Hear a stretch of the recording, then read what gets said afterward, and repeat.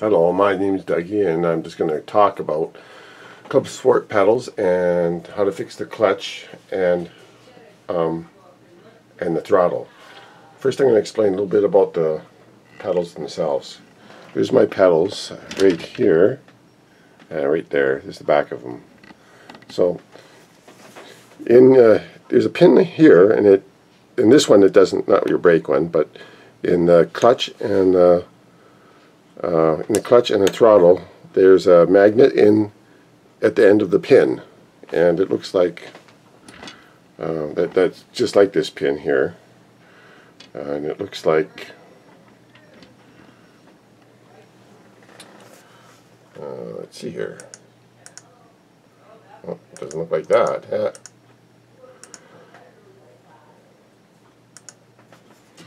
Looks like this. You can see the magnet here. See the magnet here, and there's a divot here that they make so you can line up the magnet properly for the magnetic sensor that senses the magnet. So if you look at the paddles here, you can look over here and you can see one of the magnetic sensors on your clutch here, and there's one also on my throttle. So what happens is that with the thing that we're going to fix on those is when you press your clutch down, sometimes your throttle will go like this, and it won't go all the way down, and it won't go all the way up. And the same thing will happen to your clutch, where it won't go all the way down, won't go all the way down, and it won't go all the way up on the settings here. So it's to learn how to set that up. They have on the site, on the Fanatec website, they have a thing that says tighten up this screw here. I can't really show it on this because it's got the plate on here, but let's see, I'll show you what that screw is. Okay.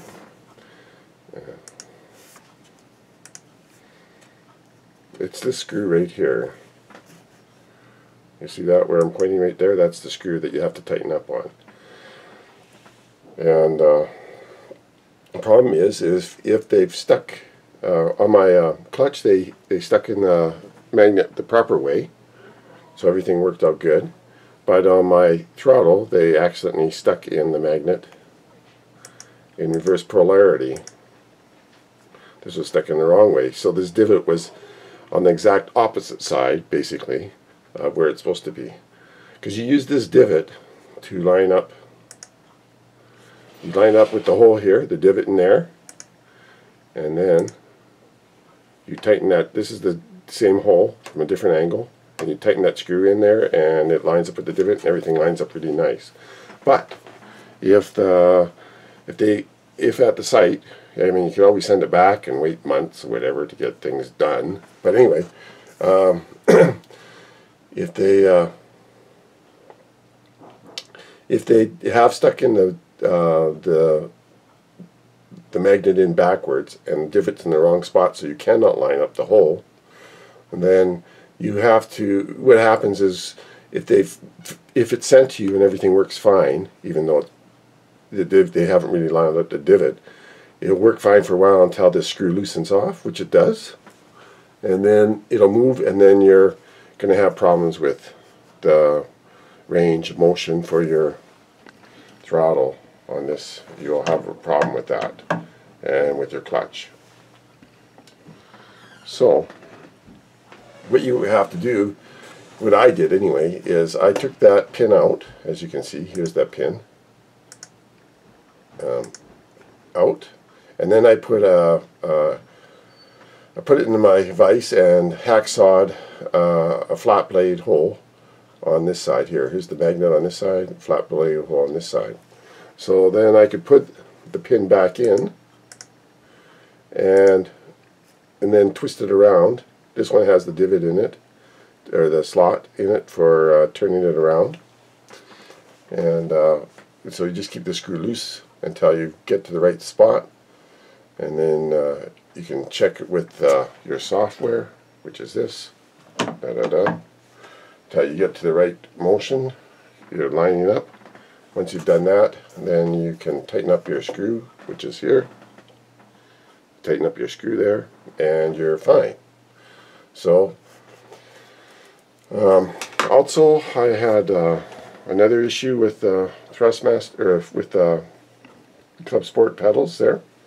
And after that, there's regular maintenance you have to do. You have to. These get squeaky after a while, so you should lubricate them. You know, not very much. Just, I give it a spray of WD-40 and it seems to work good. And same with the other for all your mechanisms here, because they are mechanical, and I really do actually like the whole setup. I mean, it's really good once you know this thing about that. The only thing I didn't like is, and this is what I changed, is I think when I first used it, I'm not sure, whatever, but anyway,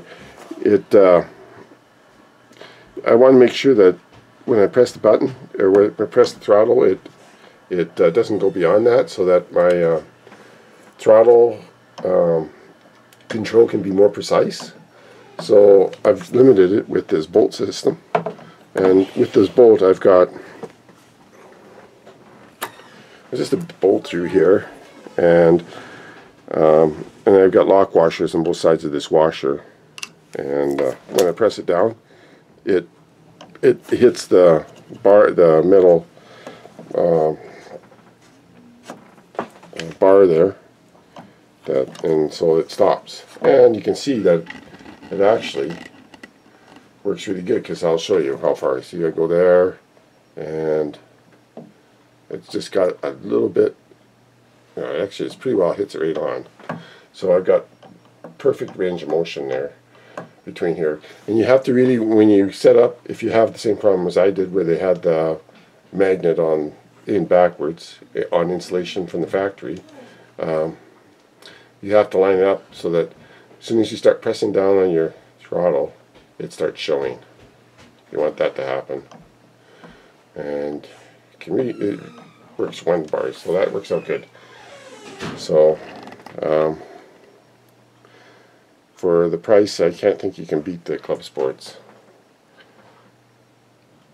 So that's the story with that. The whole story that I've done to mine, and I hope that helps you in your if you have the problem with the clutch or the throttle. Have a good one. Dougie out.